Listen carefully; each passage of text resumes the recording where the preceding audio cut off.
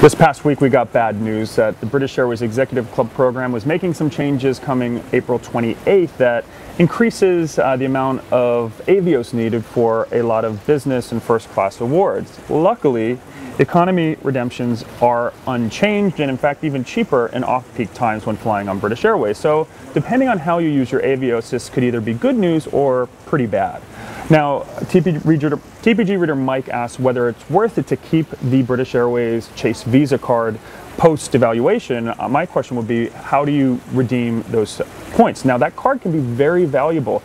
You get they're currently running a 10% savings when you use that card to purchase British Airways flights, and the base earning is 1.25 Avios per dollar spent, which is 25% more than the typical 1 mile per dollar spent on most airline co-branded cards. So, if you redeem for economy, and especially economy short-haul flights, the British Airways Avios card is going to earn you more miles for your daily spend than pretty much any other card. Now, you could get an Amex card and hope for more transfer bonuses, but in general, the British Airways Avios card is pretty good. Even with the Travel Together ticket, now I don't recommend using that with economy redemptions because the taxes and fees are so high, but even with New York to London round trip, right now is 80,000 miles in business class. That will be going up to 120,000 miles, but still for 2 tickets and around 2,000 bucks, that can still be a great deal depending on how you value your redemptions. If you're used to paying $4,000 or $5,000 per business class ticket, the BA Visa is a no-brainer many times over.